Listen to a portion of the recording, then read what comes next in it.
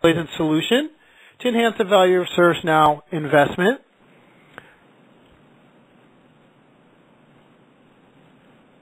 And we will kick it off.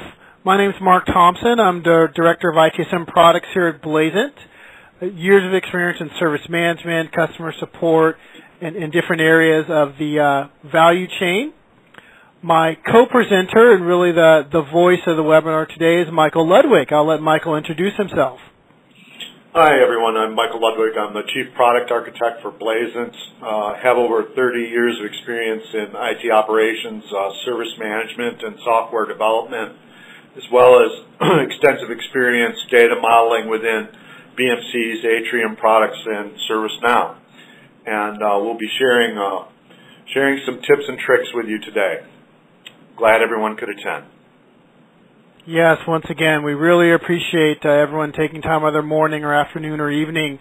I know that different people are in different stages. Some of you may have already purchased a Blazent solution or on the cusp of purchasing solution, and you've probably had some initial meetings with our sales team and SE team. So we'll cover a lot of different areas, start out kind of a recap, and then really go in depth with some of the technical details that we have encountered as we've worked with numerous customers that have deployed our solution and worked with ServiceNow as well as other ITSM vendors. So it's going to be very knowledgeable presentation today. We really want to make this an interactive dialogue also.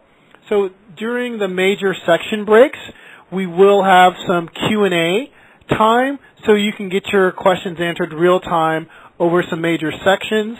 Hopefully you are all now on the WebEx that we do have, and that there is a question chat area, where you can submit your questions. We'll periodically be answering these questions as we go, and we'll also open up the phone lines so you can ask some real live questions. But everyone's muted now just because we don't want any background noise to distract from the content. So where are we? Is accurate IT data really a problem worth solving? Well, obviously, you joined today in Blazent. We definitely believe it is. We've been doing numerous webinars with some of our partners talking about this IT data accuracy challenge that you all are probably experiencing. And some of our interactive polls, our customers definitely agree.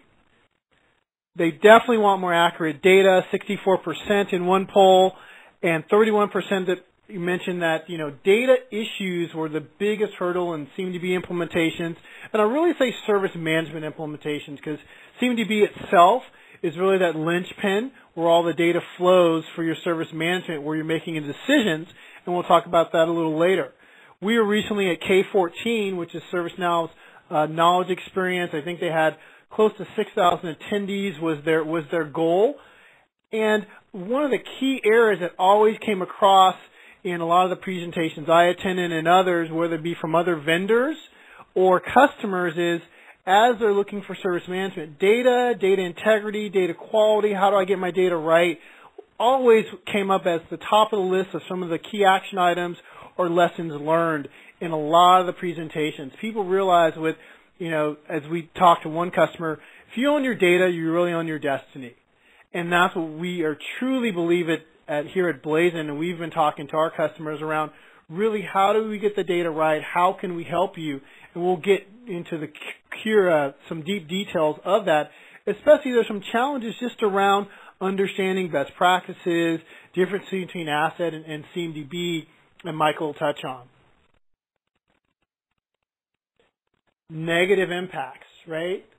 We'll start out, what are the negative impacts, right? If you've got bad data, what's going on? Some of the Gartner surveys recognize that, maybe 60% of incidents or bad changes are self-inflicted due to data quality or bad data issues. And a lot of it has to do with people making the bad decisions on that data, which we'll talk about is if you don't have the right data, how are you effectively making the right decisions? Where are those incidents coming from? Can you really do effective change management and understand change impact, change collision? If you understand where your data is, what's connected to what, how the CIs are configured in your CMDB. So self-inflicted, and it could be inaccurate or incomplete. If you don't really have a good handle on all the data in your environment, what are the attributes, where items are located, so it's not only bad data, it's just incomplete. You don't have enough to make effective decisions, and you don't want to do the hope and pray method. Meantime resolution, obviously, incidents are going to occur, right? This is software, hardware. Things are going to occur in your environment. You are going to have incidents. That's why you bought a service management platform, service management tool, to manage those incidents and problems and changes, right? It is a great tool for that. But you want to make sure that you've got the processes and people in place to rectify those. How can you really do root cause if you don't have the good data that's needed for that? So the service management system, and Michael will talk about, is, it's still a tool, but it's really based on how you're effectively utilizing the tool and the underlying data, which is really, going to make you successful. So what about Blazent, right? Your environment with Blazent. Many times customers really focus on having a limited set of data because they really can't handle it, because they can't handle the speed and the volume and the data. So typically, before Blazent, they'll have maybe a discovery source or two, Active Directory, very prevalent, and obviously some legacy systems. So we're finding a lot of customers really only rely on a couple key data elements or data sources they consider trusted. But we believe, and we are strongly get supported, that more data is better data, right? You want to have a complete coverage of your estate. So Blazent, we want to have you have all the data sources possible in your environment.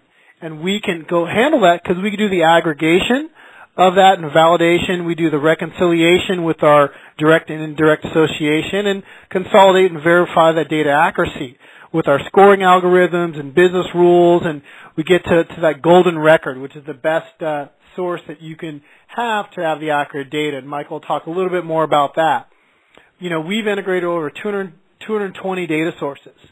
And we really believe strongly that with Blazent, you can increase the amount of data sources as well as the information that you're getting flowing into your system to get the most out of that service management platform. We'll talk about ServiceNow, to have those applications, incident, problem, change, release. Obviously, the service levels are key around the consideration of service management to make it effective. We solve that problem for you. I'm going to continue to harp on it that data accuracy is the key, right? We at Blazent have the current complete scenarios that we do have around the data that you do have. That is your data current? Is it complete? Is it accurate? Do you have that data? Well, if you've got inaccurate data and it's flowing in your system, you're going to make bad decisions, right? Those are those negative impacts which we talked about. So you're going to have the bad decisions. But with accurate data, all those processes, you're making more effective decisions. You're reducing the outages. You can really stand up change management, which is a key critical aspect. Change management is a competitive weapon that you can use as an IT organization. If you can make changes faster with less risk, you can react to changing business conditions much more rapidly. We've talked a lot about the, direct, but there's also indirect benefits. Obviously, the cost. Everyone wants that cost of incident resolution. You're going to have incidents. You want to resolve them as fast as possible. You don't want those self-inflicted challenges. You want to improve the risk. But what about those indirect benefits? Availability. Can you really measure increased availability in your organization, right? Everyone wants uptime. Having that delta, having your productive users are still some of those huge indirect benefits that's not always easy to quantify, but it's very important in your organization, right? Why do you buy service management? Why are you having these tools? Because you want to make your non-IT staff more productive. You want to keep them up and running so they can do their job and make sure that they have the right information available for them. Governance and risk. What does it cost to fail an audit, right? How can you help speed up the information needed to help you pass that audit faster? right? Not always easy to quantify, but you know you have these initiatives in your organization. And overall, everything that you can do is all around continual service improvement. One of the key linchpins around ITSM and ITIL processes is you have a continual service improvement for what you deliver. There's a continuum for delivering your service management solution. It's not a you release it and it's done, right? There's always an evolution of life cycle. You want to make sure that the information that's going in, that you're continually updating, continual service improvement. So with Blazent, with our current complete and correct data, we can help you leverage all those benefits. So I've talked a lot about the overall Blazent solution. Some of you may have heard this, but a lot of you haven't, of how those benefits, the service management system, we want to help you leverage that the investment that you made in service management. I'll bring it over to Michael, and he'll get into the technical details of references, CI population, some of the key areas that we have found as we've worked with numerous customers that have deployed these service management platforms, and some of the pitfalls and how Blazent can help you. Go ahead, Michael. Thank you, Mark. When I think about implementing a service management platform for the first time, or I think about recovery efforts for an implementation that didn't go so well, really starts with me for straightening out the reference systems. So the reference tables that are shared, that control significant attributes both on the asset and the CI side, particularly within ServiceNow. And so I'm going to start off by talking about those because to me that's a logical starting place. So I would address these issues before I ever populated my first CI or asset. So there are really two areas that we want to talk about. The first one is what's known as the common tables, and they begin with CMN underscore in the ServiceNow vernacular. And they control things like locations, cost centers, and departments. And these are shared across CIs and asset both, and are very important downstream when it comes to reporting, and we'll talk about that in a little bit. Secondarily to that are the product model areas, and these are very important because this is what houses the normalized hardware and software values for the system. And there are two major sections. One is product model, which is actually CMDB underscore model, were you to look at it from a schematic point of view. And then there's also CMDB underscore CI SPKG, which stands for software package. So software package is a replication of the software section of CMDB model, but it is also the area that draws the relationship to software installations to the CI that they're installed on. So it's very, very important that these be non-duplicated and highly normalized areas that you plan for, and you plan the population of these separate than you plan the population of your assets or CIs. So some things that we've determined through our experience with many customers as good practices, the reference table data should be deduplicated and normalized prior to table population. And then you should treat them as a constrained list of values. So what do I mean by that? I mean that you have a process in place so that new values do not get added to these tables unless they are coming through a review process and have been normalized and checked for duplication prior to their population. And so as I talked about earlier, these tables should not be initially populated as part of a CI or asset import set, as part of a CI or asset stand-up. They should be populated first before CI or asset population begins. And that's a key point, Michael. You know, I don't know, you may have talked to a customer or you run across a customer experience where they didn't happen. I'm sure there's lots of pitfalls that you may be able to talk to, but I don't want that point to point to die is that, that's critical, because I know you and I have had some conversations of why it's really, really important that this process flow be in place.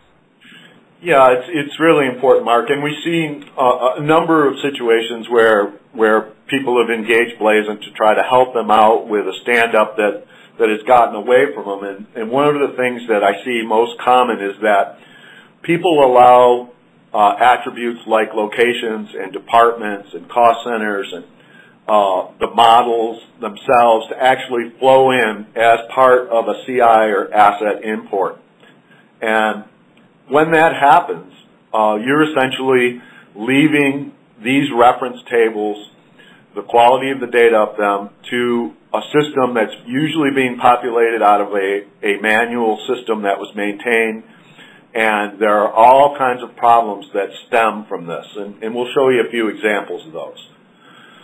So I've picked a couple of examples here that are probably easily recognizable to those who work with data all the time. But the first one is a location example. And so we see two examples, 1, 2, 3, 4, abbreviation for West Grand River, or Grand Boulevard, and 1, 2, 3, 4 West Grand Boulevard spelled out. This is a very common scenario. These actually are duplicates of one another. They're the same address, but because humans have entered them into key fields over a course or period of time, they were blown into a system exactly like you see them here.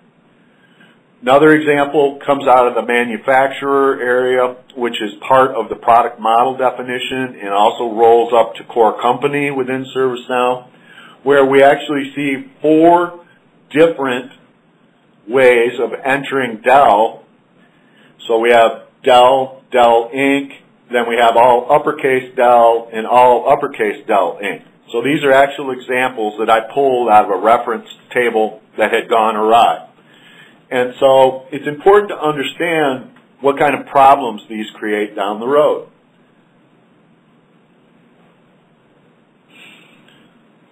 So this really creates problems because CIs will actually be attached to these different representations. So in the first example I gave, CIs will be split across 2 location values that are actually the same location. And so imagine, if you would, what would happen from a report from that perspective. So in the second example, CIs will be split across 4 manufacturer values that are actually the same manufacturer. And this really begins to hurt you as you start to look at reporting. So imagine, if you will, someone asks a question and desires an answer from the ServiceNow system. Tell me how many CIs we have at a particular location. And that location is 1, 2, 3, 4 West Grand Boulevard. Well, you're never going to get a true number because the CIs are actually split across those 2 variations of the same address. And so unless you were aware that there were, in fact, 2 variations of the same address and could sum the quantities of each together, you would never be able to accurately report on the question asked. So say, for example, in the second example I gave, you're trying to determine what is your footprint with Dell.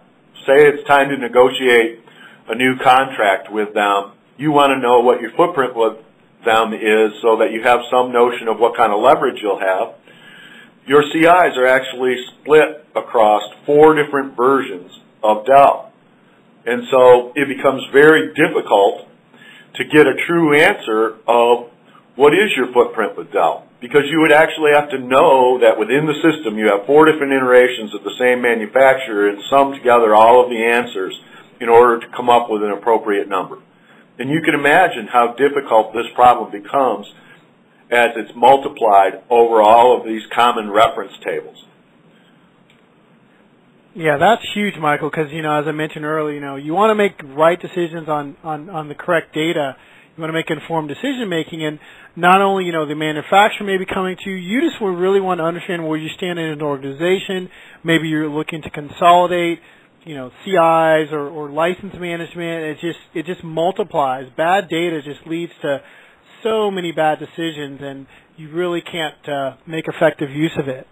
Well, that's awesome. So we've mentioned a lot of the problems and pitfalls through all the various experiences and how we've helped customers. Let's touch on how we can help and what we do with our solution. So yeah, one of the first things we do is as people hand us their incoming data, so all the inbound data that they want to leverage to stand up a ServiceNow implementation, one of the first things we do is we dedupe and normalize based off the import data sets. And then we can provide a clean list for table population of these reference structures via an import set. And what that does is that provides you a deduped, very normalized list that you then can control from that point forward. And so what do I mean by control? So I mentioned earlier that you want to treat these things as constrained lists so that bad values or duplicate values don't find their way in. And the way that we do that is we analyze the values that are coming in through the incoming data sets. And if a value is presented in the incoming data sets that's not a match to the constrained list that we are aware of, then the value is not populated into the ServiceNow environment. And then what we do is we provide customer a list of values that are presented in the incoming data but that are not a match. And then the customer can decide whether it is indeed a valid value and should be added to the constrained list or not. And then it becomes a cycle of identifying these outliers, deciding whether they should be put in or not, and if so, putting them in so that the next time the data is presented, it will be validated and inserted. And this is, again, as I mentioned, this is really, really important, particularly when you start to look at things that affect financials like cost centers or groups or those types of things. So this is really the output of what we've learned from our engagements and the best practice around how to handle these reference tables. No, that's awesome, because I think it mentions back to the continual service improvement process that I mentioned. That's really, we're continuing to iterate, or we work with the customers continuing to iterate as part of the strategy. So we wanted to take a quick a quick pause for any questions we may have. I haven't seen any come through the chat, so if you want to ask a question via chat, please go ahead real quick before we go to the next major section. I know there's a lot of information. Once again, we'll open up the lines at the end for a comprehensive Q&A, but if something came up specifically, we wanted to give you a moment or two to ask a question so we can answer it as quickly as possible before we go to another key critical area around populating the CIs and assets into your system. So if you have any questions, please feel free to use the chat. We'll give 30 seconds or so and let Michael take a quick break and get a little water as we move forward.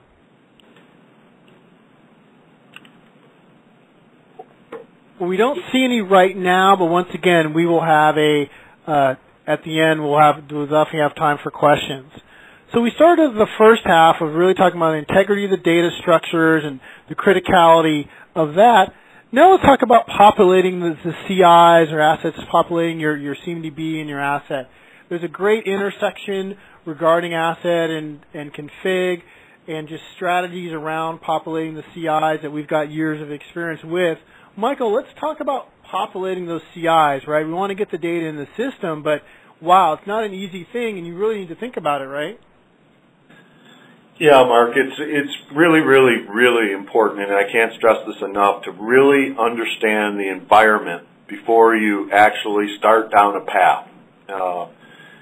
You mentioned there's a great intersection, and I chuckled to myself when you said that, because one of the things that happens in intersections a lot is accidents occur.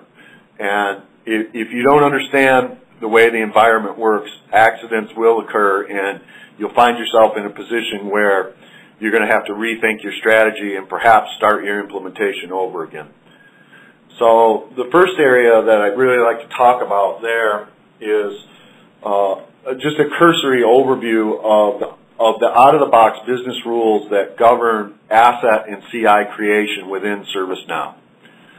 So for those of you who may just be starting a ServiceNow implementation or are not aware that these business rules exist, there is a inward-facing towards each other set of business rules, 2 business rules, that govern how assets and CIs are created and what happens on the other side when one or the other is created.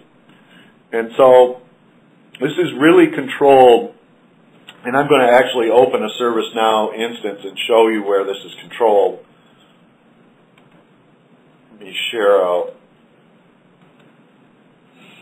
Yeah, it's very, very, ServiceNow, such as Michael gets, is such a powerful platform, great business rules, great infrastructure, but you really have to know what you're doing.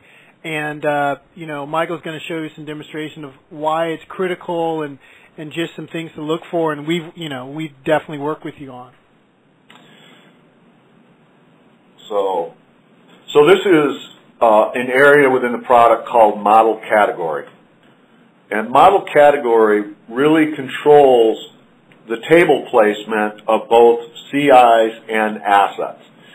So if you look down here where my cursor is, sitting just below computer, you see that the CI class is really the table where computers live within ServiceNow, which is CMDB_CI computer. And then you also see its corresponding placement on the asset side, which is ALM_hardware.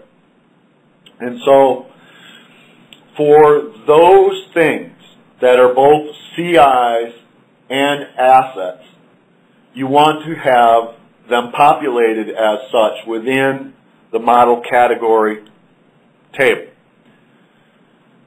Now that intersects with individual models themselves as they're controlled within product model. And let me pop one of these open and show you how this works. So underneath a product model definition, there's something here called asset tracking strategy. And so what this says, if I open this drop down, is you can either leave to category, which means the following. If I were to insert a computer CI, it would also create a corresponding record on ALM_hardware. If I were to create an asset, which would be initially populated on ALM_hardware, it would also create a CI that would exist on CMDB_CI_computer.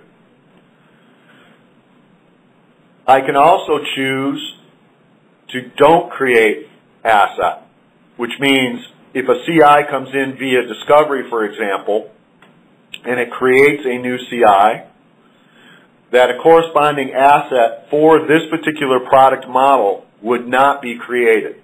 In other words, it would turn off the business rule temporarily for this particular model only, or the business rule would not fire, I guess is the way I should say it, to create the corresponding asset once the CI has been created. So the consumable assets are meant to handle something else, so that's really not a choice for this particular product model, but that gives you some idea of the complexity of understanding how these things work together. Now it gets even further complicated when you start to look at how primary identifiers are really handled differently on the asset and CI sides of the house. And so I would really, really encourage you to learn about how these business rules interact with one another before you start down the path. I've walked into at least 5 implementations within the last year where really the customer didn't understand how that these business rules were there and how they worked, and they went through an initial population and found out that in essence they had to start over again. So I would really caution you about be very knowledgeable about how these things work together. And I would call that out, Michael. You mentioned that that's critical, right? Is not understanding is there's a technical, but there's also like a business aspect to it, right? I mean, the asset management team, right, or domain, whatever lack of a better description, the CMDB, the people in the CIs really have to get to the table and talk together, right? That's another area. I know you've talked to a lot of customers that the two teams really didn't know, had never met each other. Ha ha ha. Yeah, it's amazing how many of these folks just know each other from visits to the water cooler or the pop machine or whatever it is. But yeah, in the world of an integrated service management platform, and really the world of SACM, it is amazing how much of these things are now intertwined. And so to treat them as segregate disciplines, which they really are, devoid of one another, is really, really a bad concept. You have to need to make sure that your processes intersect with one another, because standing as two siloed organization is a recipe for trouble in this type of service management system.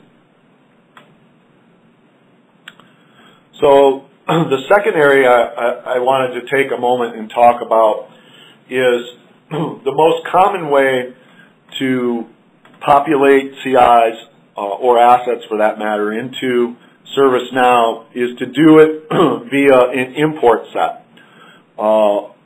Either that or to use an integration of sorts to directly integrate some particular tool. And regardless of whether you're doing an integration or you're doing an import set, a transform map is actually going to control how the incoming data is populated into the corresponding table structures. And so it's important that you understand a notion in the ServiceNow environment called coalescing. And this is really your only guard against creating either duplicate assets, CIs, or both. And so the notion of coalescing is setting up so that certain fields are treated as primary keys, essentially. And so a record is created, for example, the out-of-the-box rule says that ServiceNow is the coalesce value, serial number is the coalesce value. So that means that there is a lookup every time an insert tries to take place on the table, and if it already finds that the serial number that's trying to be inserted exists, it will not allow that insert. And so you can see how this coalesce is very important in guarding against the creation of duplicate CIs or assets or both.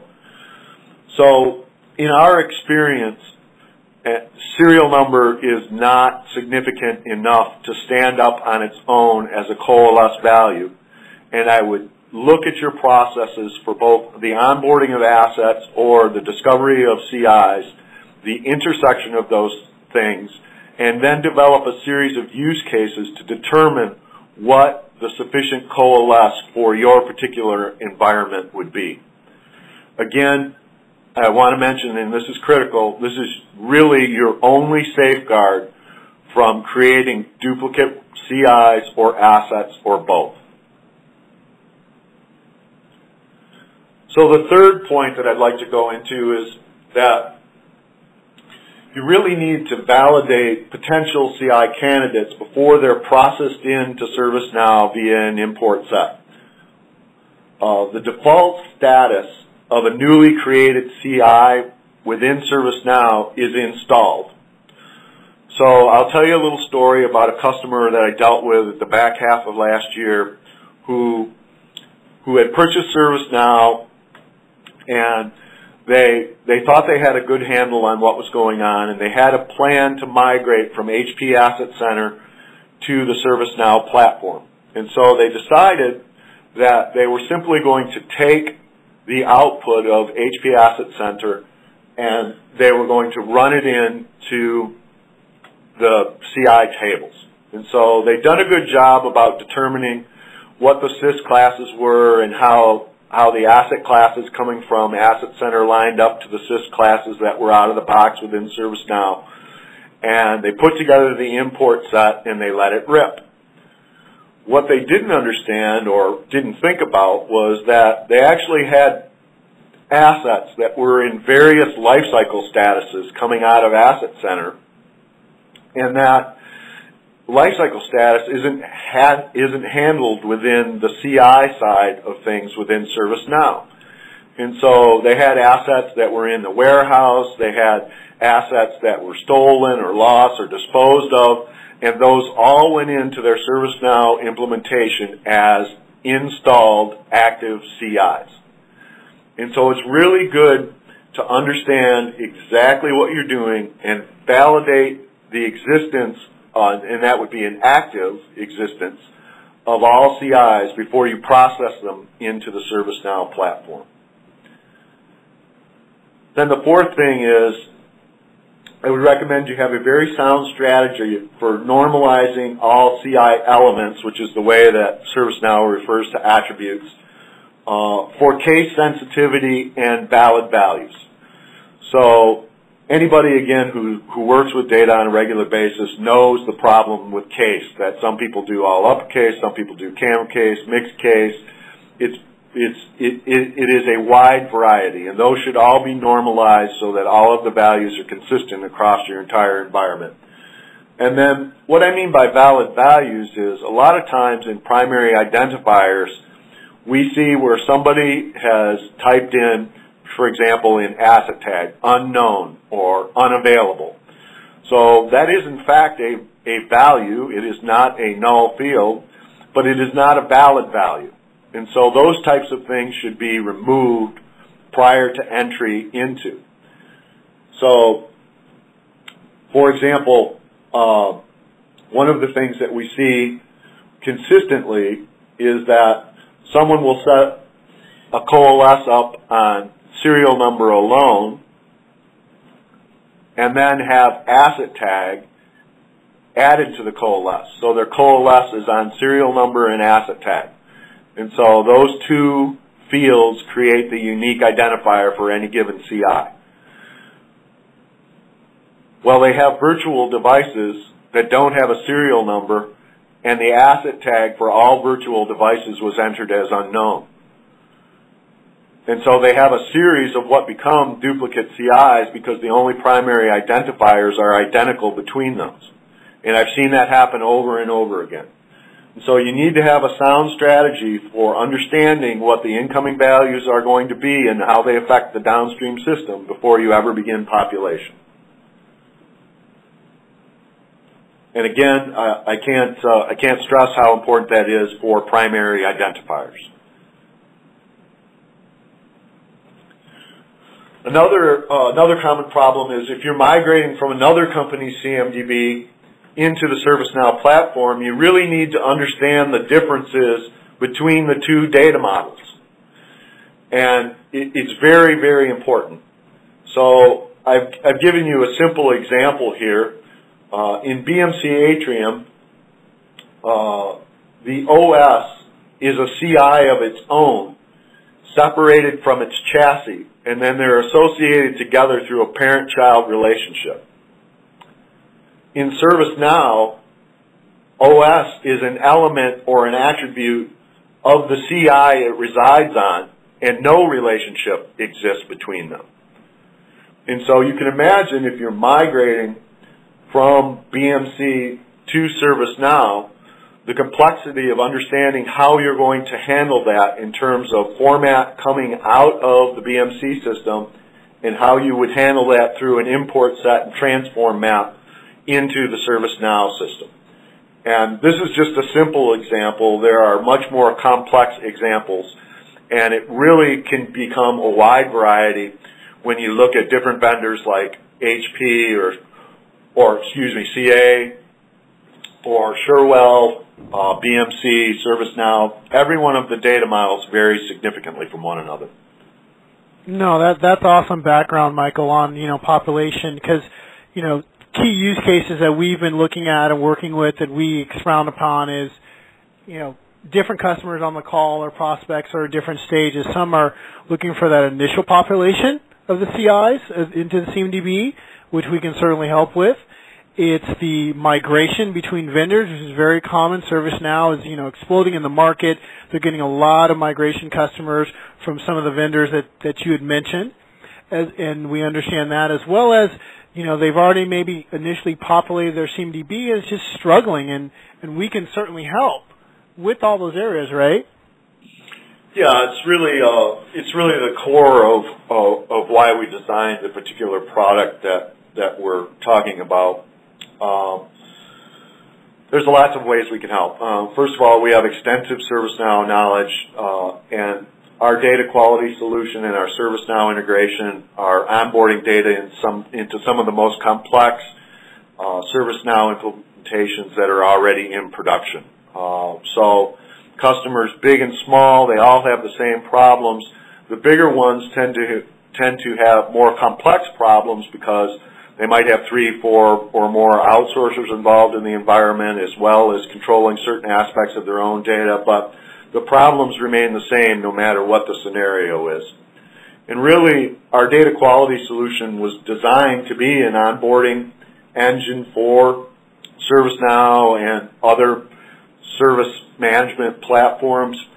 And then it was also designed to maintain the quality of that data, to create a closed-loop system where the quality of the data was continuously monitored, and not just for CIs themselves, but for their attributes, the reference table structures that we talked about earlier, and the CI to CI relationships that form the underpinnings for the business service mappings that everyone finds to be such a valuable commodity within ServiceNow. I mean, the goal really of implementing a sophisticated service management platform is twofold. One is to be able to create those relationship mappings and understand what a business service looks like from a technological perspective from end to end. And then the role that plays, as Mark mentioned earlier, in the downstream ITSM functions that rely on the CMDB data.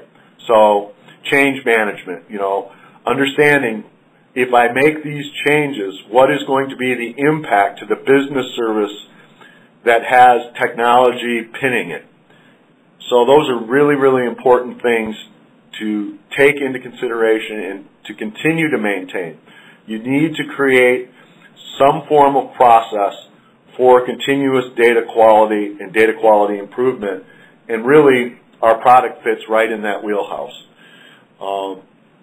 As part of it, all CI data presented to Blazent is cleansed, normalized, and then associated to present a unified view of all data.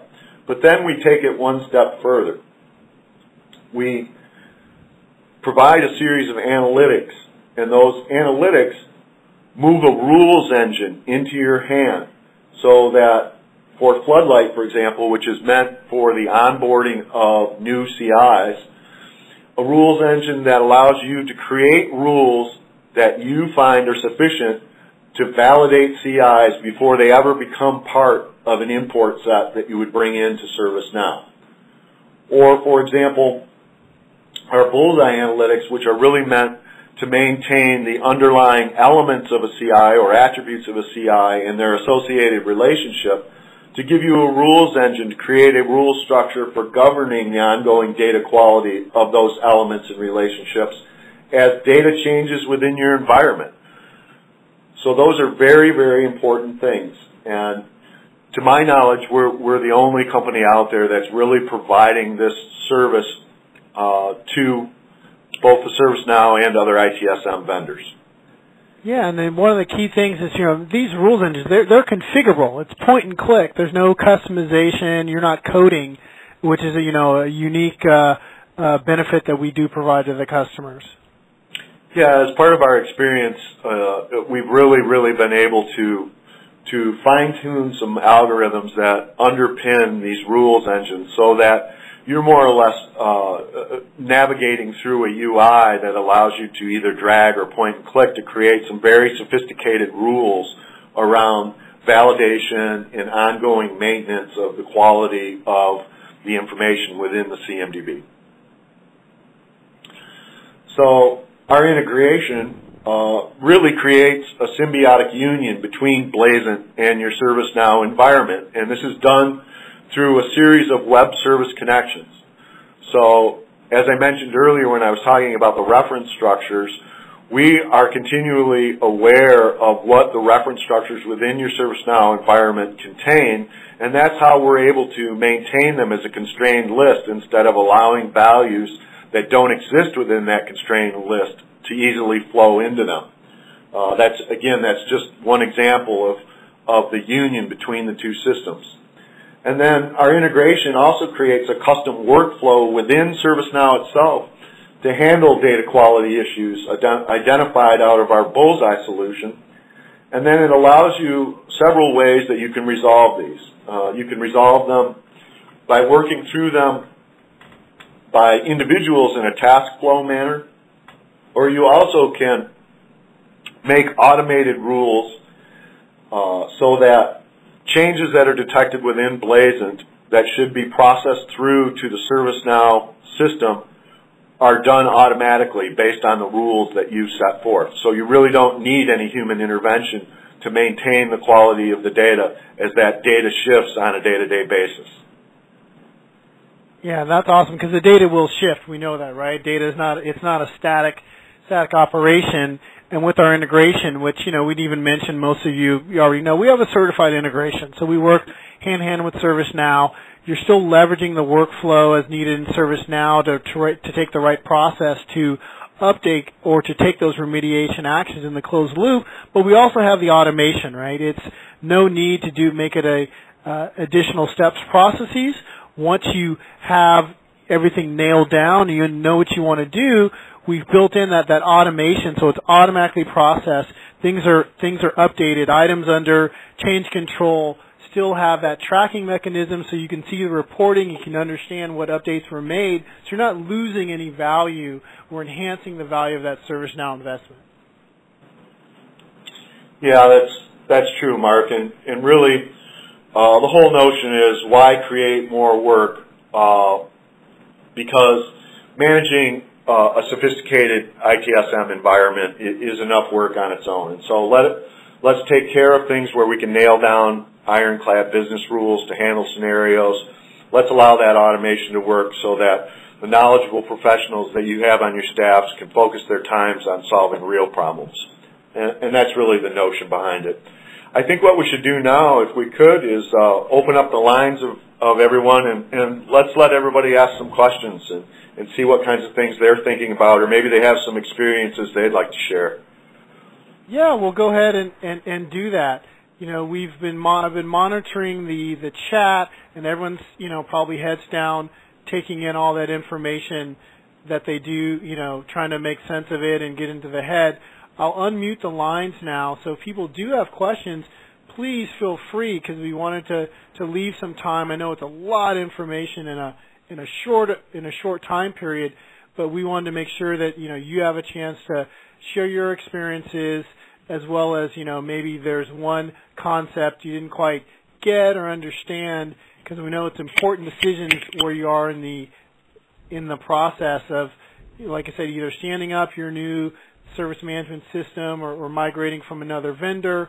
Whatever the case may be, we want to make sure that you got as much information as possible. So the lines are open, so if you hear people chewing or clicking, that's what's going on. But please feel free to ask any questions that you do have as we recap of the information regarding the criticality for data. We talked about that, making the right decisions as you have your IT service management or ServiceNow platform, some of those decisions that be made, some of the value that our other customers have expounded upon, as well as our experiences at K14 or just conversations with customers.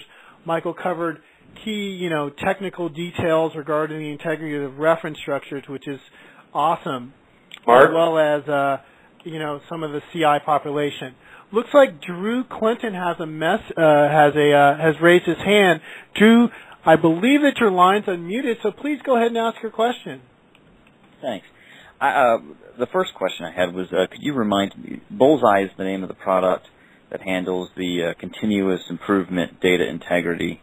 What was the name of the product that handled the initial data migration, data cleansing? Yeah, it's called Floodlight. Okay. I was hoping that you could talk a little bit more about where the product Floodlight begins and ends, and whether or not it's possible. From this presentation, it sounded like it was intended primarily to feed into a product like ServiceNow. Is it also possible for it to somehow feed back into the systems that it was cleansing? You know, it's operating on one or more systems of record, and right. There might be many other applications that, besides ServiceNow or the ITSM tool, that work or rely on those systems of record. So I was wondering what the general strategy would be there. So that's a great question, Drew. So really to understand the answer that I'm going to give you, you have to understand some things about how Blazent works and why it's so good at what it does. And the reason for that is that our data model is very atomic, and much more atomic than either BMC, Atrium, or ServiceNow's platform. And so where, for example, in either of those worlds, operating system is really a 3 or 4 field attribute. In our world, it's a 7.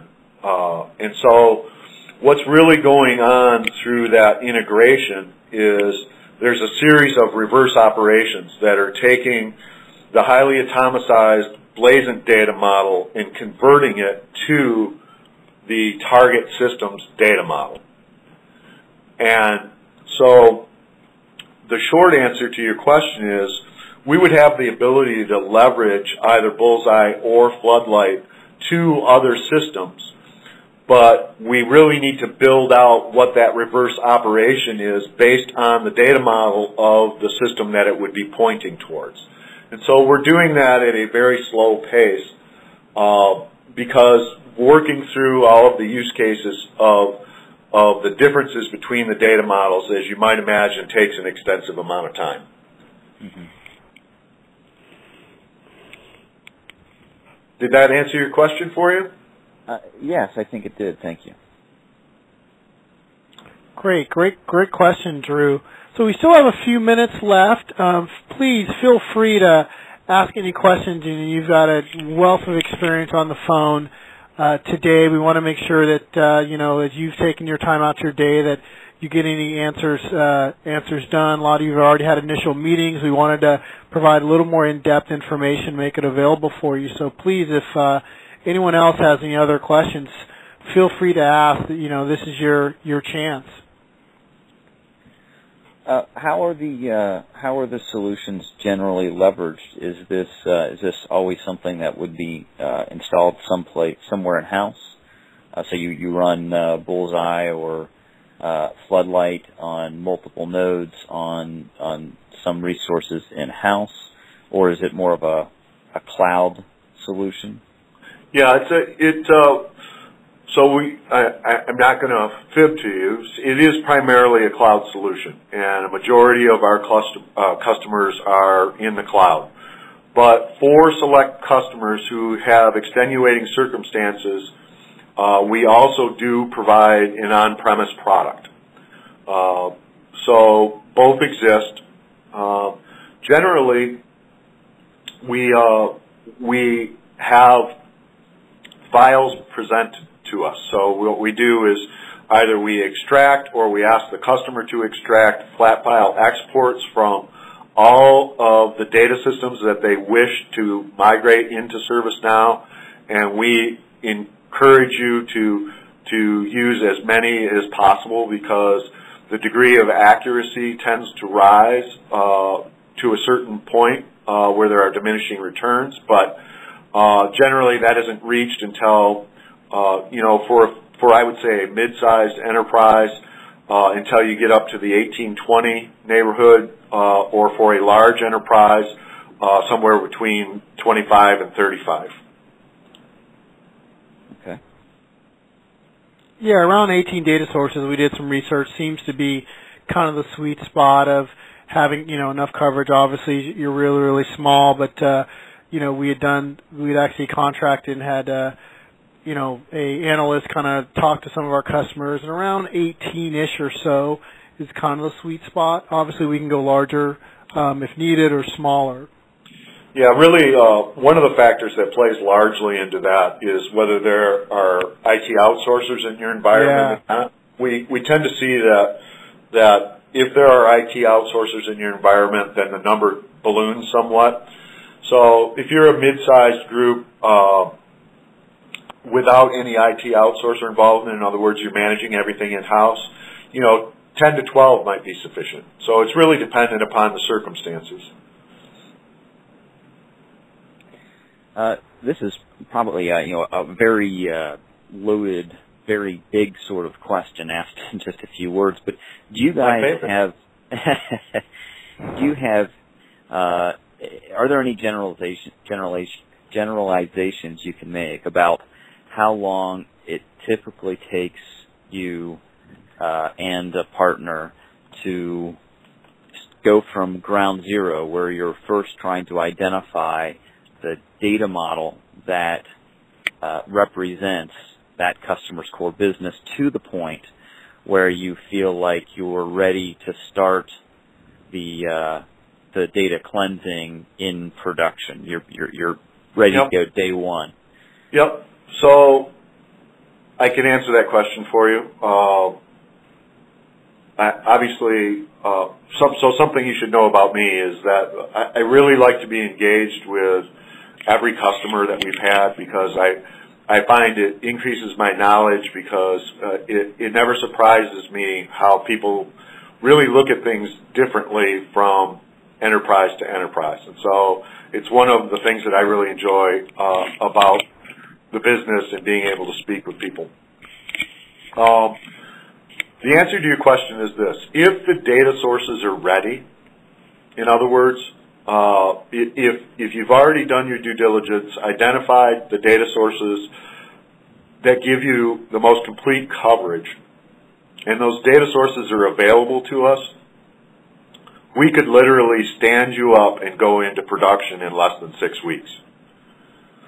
Now, if you're early on, in other words, you're just trying to decide the data model that fits you, and you aren't quite sure about the data sources that are available to you or what would be applicable, then obviously it's a slower roll than that as we go through sessions and understand, do due diligence, look at use cases, those kinds of things. So I would say a stand-up of that nature is probably more in the 2 to 3 month neighborhood. Okay. Yeah, that's a very common question that we do get, and the answer is, like Michael said, it's the biggest, I guess, challenge that we do have is the customers having the data sources, having everything decided on their end, because once we're on site and we're engaged, it's a very rapid process. We've been doing this for, as a company for 12 years. Michael's been doing it for, longer just in the industry. It's the biggest challenge is really on the customer, is them, getting talking to security or all the different people that actually that have the data that they need, and getting their buy-in, right, Michael? Yes. And just so you have some idea, I mean, very recently, within the last 6 months, we took a Fortune 50 customer who had a significantly modified data model within ServiceNow from zero to production within 6 weeks. We went into production with well over 550,000 CIs.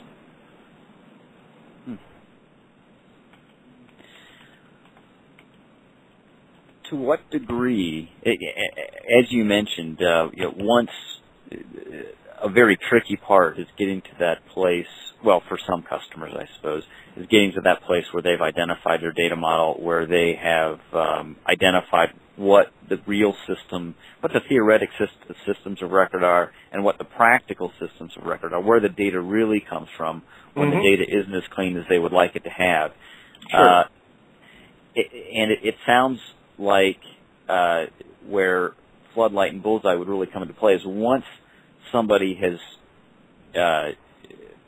done that legwork, and there had been some interesting discussions about how to leverage this system in theory versus that system in theory, then Floodlight and Bullseye can actually help make that a bit of a reality by adding some kind of decisioning engine to pull data from multiple sources and then figure out what data to really use to produce those golden records. Do you guys have any tools? Are there any tools you have as formal products or in the terms of professional services or something to help customers get from that point where they might not know what their data model really is, they might not know what their practical systems of record really are, in order to get to that point where they're ready to leverage Bullseye or Floodlight in that way? Yeah. Yep, I see where you're going.